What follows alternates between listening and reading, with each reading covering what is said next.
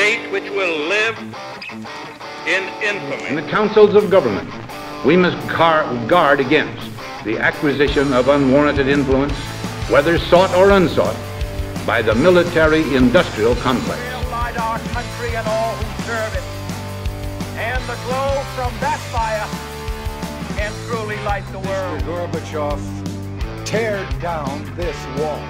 Read my lips. I did not have sexual relations with that woman. Morning, Sunday morning. What difference at this point does it make?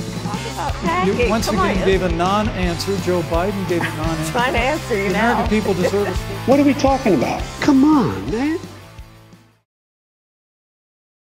King County Needle Exchange program is back in Federal Way. The program was paused in that city for nearly 2 months after neighbors raised concerns about crime and hundreds of needles piling up in neighborhoods and homeless encampments. KOMO's Tammy Mutasa is live in Federal Way tonight to explain why the program is now continuing again in Federal Way. Tammy?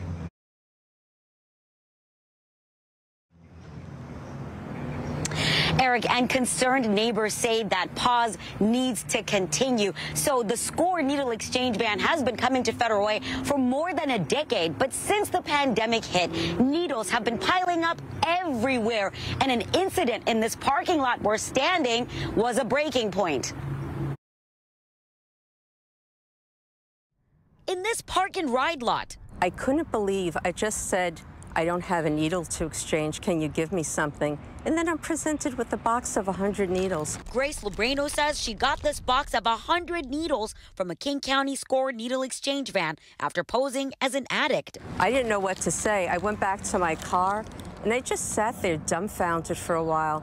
Neighbors had been concerned with open drug use and hundreds of needles piling up in parks, protected lands, and homeless encampments. No matter what they do, it's still going to bring the drug addicts, the dealers, and the crime. In April, the Federal Way mayor in King County paused the program. We don't have the authority legally at the city of Federal Way to stop this. Mayor Jim Farrell created a task force and sent this letter to King County requesting changes to SCORE. The biggest one was for the van to cut back the number of needles distributed per person. The amount of needles that they're putting out is just not appropriate and not coupled with common sense.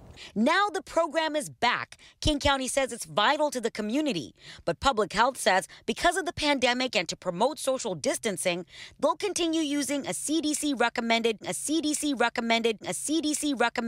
needs-based model rather than the one-for-one needle exchange. Drugs destroy individuals, they destroy families and communities. And we want to help people, go in the other direction and get off of drugs. But we also want to make sure that, ultimately that we're not enabling. And that's really what this is about. The city's now tasked with cleaning up and finding more ways to help those struggling with addiction. Neighbors say the pause to figure all that out was too short. Everyone is really upset that the van is back because it just means everything is going to continue that was happening before.